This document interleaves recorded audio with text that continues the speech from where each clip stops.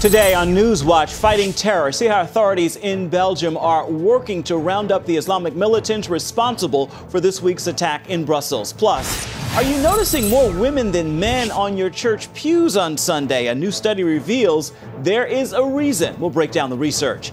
And intervening for China will show you how Chinese Christians are praying for their country as the government goes through major changes.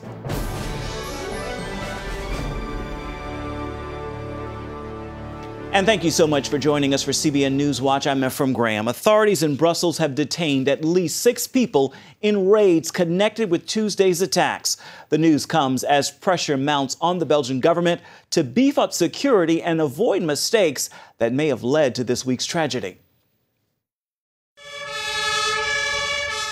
Belgian police carried out overnight raids in neighborhoods where earlier this week they found explosives and bomb-making materials. They arrested at least 6 people. They're trying to determine if the terrorists had other potential targets. In France, a counterterrorism raid has prevented a new terrorist attack. Officials arrested a suspect in the advanced stages of planning. And authorities have now formally linked the Paris and the Brussels attacks. They believe the same Islamic State cell carried out both. U.S. Secretary of State John Kerry arrived in Brussels today for counterterrorism talks. The Belgian government is facing growing criticism amidst evidence it missed a number of signs pointing to the attack. The Dutch government now says one of the Brussels suicide bombers flew from Turkey to Amsterdam in July. But it says Turkish authorities never warned he was a known foreign terrorist fighter. Such mistakes are a big reason some European ministers want an agreement that will allow countries to share passenger data. But privacy advocates oppose such plans. A manhunt is still underway for one of the Brussels airport attackers who was recorded on surveillance video. And the families of the missing are still searching for their loved ones. Every one of them heartbreaking and difficult for these families. They want information about their loved ones who are missing. While Belgian security officials hunt for those responsible for the terror attacks, the people of Brussels have been grieving at a makeshift memorial. Chris Mitchell reports now from the site where the people of the city have come to remember the victims. Chris? This is the Place de la Bourse. Actually, it's Belgium Stock Exchange, and it's the latest place where people have gathered to commemorate the victims of Tuesday's terror attack. You can see here the whole place is the whole plaza just surrounded by the world's media. You can see CNN, BBC, Al Jazeera, many people from around the world, which is just indicative of how important this story is. Over here you can see the flowers, the candles, the flags that people have brought to commemorate the victims.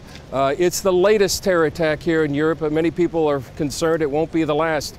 Some of the accomplices are still at large, and they're searching for them even now. And just a few blocks away from here, about a 10-minute ride, is Molenbeek, which is the scene of many of these people that have committed some of these attacks. And you can also see some of the flags here. The Israeli flag is here. And it's a rainy day here in Brussels, and it's sort of indicative of the somber mood of many of the people. This terror attack has really shaken the people of Belgium and the people of Europe, and they wonder when the next terror attack may be. We'll have more coming up on CBN News and the 700 Club on Monday. But for now, this is Chris Mitchell at the Place de la Bourse in Brussels, Belgium. Chris, thank you. The Justice Department has charged 7 hackers with ties to the Iranian government. They're accused of cyber attacks on dozens of banks and a small dam outside New York City. The Attorney General described the attacks as relentless, systematic, and widespread. One hacker repeatedly gained access to the control system of the Bowman Avenue Dam, but the dam's gate had been disconnected for maintenance at the time. None of the suspects is in American custody, and the U.S. does not have an extradition treaty with Iran, but the case sends a warning that mouse clicks can be traced even far outside the country.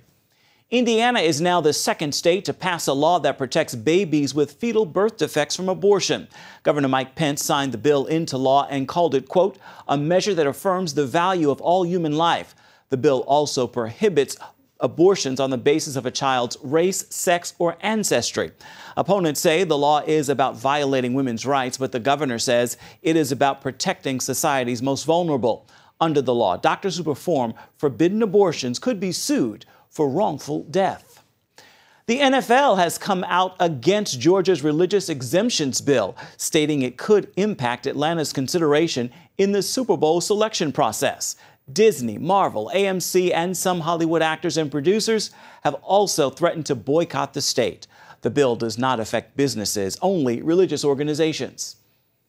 I hope that these companies and these CEOs of these giant organizations will take the time to read the bill and look at what's happened in the other 21 countries that have passed same-sex laws. It has squelched the First Amendment rights of many of those citizens, and we're trying to protect that here in Georgia. I mean, we're trying to be fair and equitable. Evangelist Franklin Graham has called out the NFL, stating the bill is simply a protection for pastors and does not legalize discrimination. North Carolina's Governor Pat McCrory has signed a bill that will repeal Charlotte's transgender bathroom ordinance. The measure was passed earlier this month, and it would have allowed transgender people to use public bathrooms that match their identities. But Republican lawmakers say that ordinance created safety issues by giving men, including sex offenders, access to women's bathrooms. In a statement, McCrory said that the basic expectation of privacy in the most personal of settings, a restroom or locker room for each gender, was violated by government overreach and intrusion by the mayor and city council of Charlotte. The bill passed in both chambers. When you look around your congregation on Sunday, chances are there are more women in the service than men, something right in line with the findings of a new study. Charlene Aaron has the story. Women are more religious than men. That's according to the Gender Gap in Religion study by the Pew Research Center. It found that 84% of women from around the world identify with a faith group, compared with 79.9% of men. This devotion is despite the fact that in many religions and denominations, women do not hold positions of power.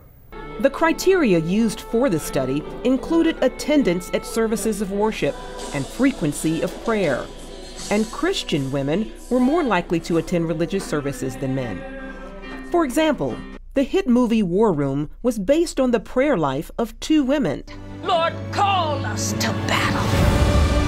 And Bishop T.D. Jakes rose to fame in part because of his Woman Thou Art Loosed ministry. However you define me, whoever you think I was, I am not that person anymore. I am going through a metamorphosis. Is there a changed woman in the house? It seems that way in Scripture, too. The Bible says that the first person to see Jesus after his resurrection was a woman, Mary Magdalene. Here in the U.S., 64% of women and 47% of men say they pray daily. In France, only 15% of women and 9% of men pray daily. The only religions where men tend to be more devout than women are Islam and Orthodox Judaism. In both faiths, men are more likely to attend religious services than women.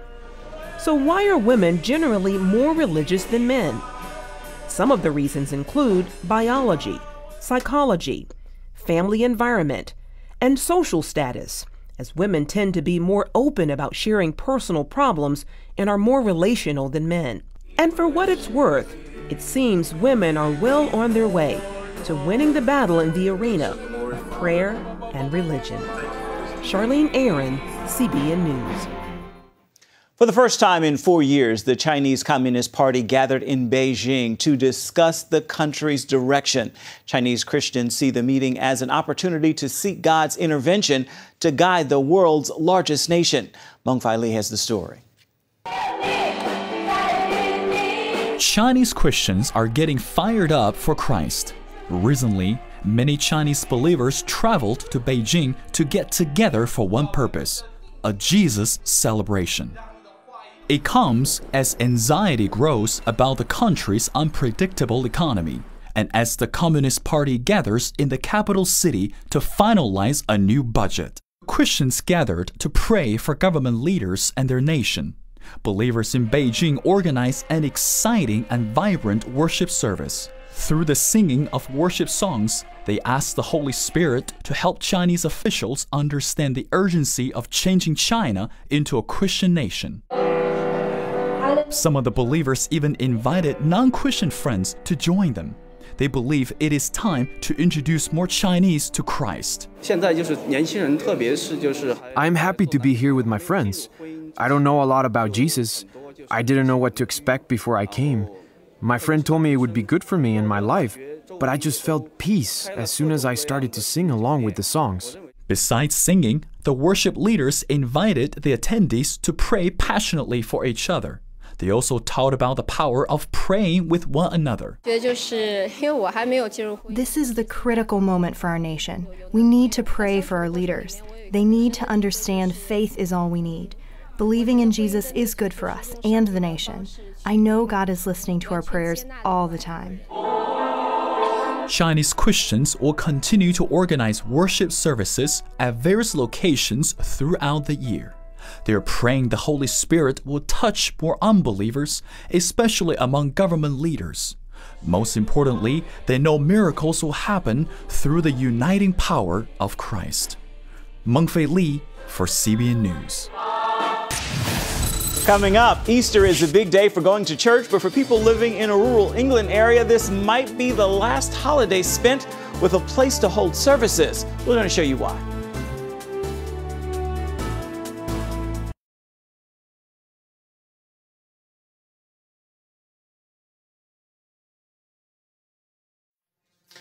Despite facing serious cultural opposition in modern America from anti-religious sentiments and secularism, Christians still view their faith as a force for good in today's world. That is the finding by the Barna Group for David Kinnaman's new book called Good Faith. The research found many believe they are misunderstood, persecuted, and marginalized. Barna surveyed the broadest segment of practicing Christians, including evangelicals, Catholics, and mainline churchgoers. And despite the opposition they often face, they say they believe their faith is, quote, a primarily positive contribution to society. Well, this is Passion Week, and Christians around the world are preparing for Easter. But some believers in rural England are wondering if their churches will be holding services next year because of their shrinking congregations. Now there are new plans to save these historic buildings and to help make the church the center of the community once again. John Jessup brings us the story now from Peter Church in England. Tucked away in England's magnificent landscape lies the small village of Peter Church. At the annual Crafts Fair, the Anglican Church bustles with activity, but this kind of church could become an endangered species, in part because of changing demographics as people migrate to the city. A Church of England report shows more than half of its churches are in rural areas, although only 17% of the population lives there. This means smaller congregations, fewer resources, and a bleak future given the average age of attendees hovers around 55. A lot of it is about the demographics, but also, we have to be realistic. Secularization amongst the indigenous population. There's no two ways about that. In the diocese serving Hertfordshire, England's most sparsely populated county, there are over 400 Anglican churches, most hundreds of years old, historic landmarks worth saving. The report offers some proposals, such as festival churches, which would only open on special days like Christmas and Easter. Locking that door for the bulk of the year will be a sad day. However, one has to be realistic and looking at it the other way. It's jolly hard to maintain, pay the bills on historic buildings. This 3,000-year-old yew tree has certainly seen a lot of change over the years in this English village, and its church, dating back to the 8th century, has found a way to keep up with the changing times. When this church was built, this area would have belonged to the people of the village. So this was the centre of the community. We've lost that over the years, and the church has become more and more a sort of sacred space only, that only the special few can go into. That is what we are trying to reverse. The answer came from the government and an opportunity to use the church's size to help with its Every Child Matters program. But there would need to be an extensive makeover. The inside of the church was quite cold and damp and dark and not very uplifting. Their mission, update the church while keeping its history. A 4-year process led to an award-winning design welcoming villagers for more than church services. But our architect said, stand in the middle of the nave and turn and look at the new section. That's the vision of the future, but it's very important to still turn and look to the traditional part of the church and marry the two together in the middle. The beauty of the church was maintained, its sort of ancient beauty, and then there's a sort of contemporary beauty as well. There were one or two perhaps who still would rather the pews, but in the main, people have just seen that instead of it being used for an hour on a Sunday morning, it's now used right through each and every day. St. Peter's Center offers everything from senior events to yoga classes, and the bell tower now doubles as a branch of the local library. Oh, it's brilliant. Yeah, at the moment the main library in the city is closed for refurbishment or something. So the fact that we've got a county library in the village and yet in the city they haven't got it at the moment, it's amazing. When craft vendor Caroline Gilbert moved her young family here, St. Peter's caught her attention with its parent-toddler group. It's a beautiful building, and for a small village, it takes half an hour to get to a big town. It's great to have the facilities. When we reopened, one of the children was out in the playing field out there and said to some other kids, come into our church, it's great. I think it's basically much more welcoming now. While the Church of England acknowledges there's no one-size-fits-all solution, they see St. Peter's as a model of success, making the future brighter than before. John Jessup, CBN News in Peterchurch, England. Our special report, Homosexuality, a Christian View, continues. Today we hear from Christians who struggle with same-sex attraction. The story's next.